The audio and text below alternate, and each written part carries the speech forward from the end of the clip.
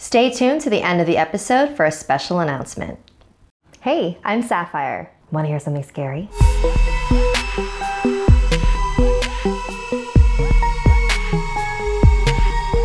If I were you, I'd lock my doors before listening to our final chapter.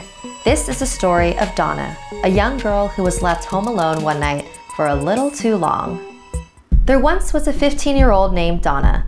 Her mother died when she was very young, and it was just her and her dad ever since, living in a peaceful suburb. They had grown incredibly close over the years. They would always know what the other was thinking, and even feel when the other was near.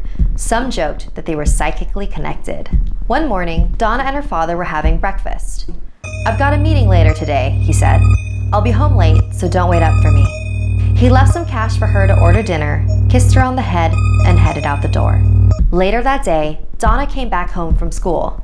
Usually her dad would be home from work at this time, so it was weird coming home to such a still and quiet house. So she sat at the kitchen table and started to do some homework. Suddenly, she felt a sharp pain in her neck. It went away as quickly as it came, so she decided to ignore it. Ow! Her neck stung again. The pain was getting more and more intense. She ran to the freezer to grab an ice pack and placed it on her neck. The pain began to fade away. I wonder what that was all about, she thought to herself. It was now 8 o'clock and still no word from her dad. She figured she could wait up a little longer for him and decided to order some pizza. "Hi, I'd like to make an order." "Yeah, sure, I can hold." The subject is still on the loose. The police are recommending everybody lock their doors and windows and not answer the door for anybody, especially at night. "Hi, can I get a large pepperoni pizza?" It was getting pretty late and she began to doze off on the couch and dream. She was a little girl again, in the house she used to live in when her mom was still alive. Donna was sitting at the kitchen table and she looked over at the stove where a woman with her back turned was making breakfast. "Mom?" The woman turned around. It was her mother. She walked over to the table and placed a plate of eggs in front of Donna. She whispered in her ear, "Don't open the door." What? Suddenly, she found herself standing on the side of a busy highway, cars flying past her. She could hear someone calling her name in the distance. "Donna! Donna! Donna!" Across the highway, she began to make out a figure. It was her dad. "Donna, don't open the door." "Dad, I can't hear you. Where are you?" "Don't open the door." Donna sat up on the couch. What a weird dream. Felt so real. The doorbell rang again. "Oh, my food's here."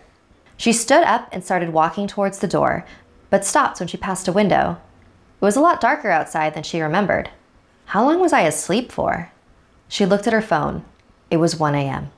She called up the stairs. "Dad? Are you home?" The doorbell began to ring more persistently. "Dad, is that you?" She went to the door and looked through the peephole. It was her dad. Finally! She went to slide the lock open, but quickly locked the door again. Something wasn't right. She didn't have that feeling when she knew her dad was nearby. Then she remembered her father's voice from her dream. "Don't open the door." She looked through the peephole again. "Dad, are you okay? Did you forget your keys? Is someone there with you? Dad, why are you acting really weird?" The doorbell kept ringing. "I need you to answer me. I'm not opening this door until you answer me." The ringing went on and on and on. She didn't know what to do. Eventually, she collapsed on the floor in tears and ended up falling asleep next to the front door to the seemingly never-ending bell. Donna woke up the next morning on the doormat. The doorbell had stopped ringing. "Dad, are you home?" No reply. She looked inside the peephole. Her dad was still there, staring at her just as he had the night before. She carefully opened the door and froze. Her father's head stared back at her. On the ground was a note. "I know you're all alone now." Thanks for watching. Do you have any ideas for future volumes? I'd love to hear them in the comments. Want something scary for your phone? Make your home screen haunted with our new wallpapers available to download now for free. And for a limited time, you can now purchase a Something Scary poster. For more information, click the link in the description below. Like this video if it gave you the chills, and don't forget to subscribe to Snarled and check out our other videos. And if you dare to follow me, my links are in the description below. Until next time, sweet dreams.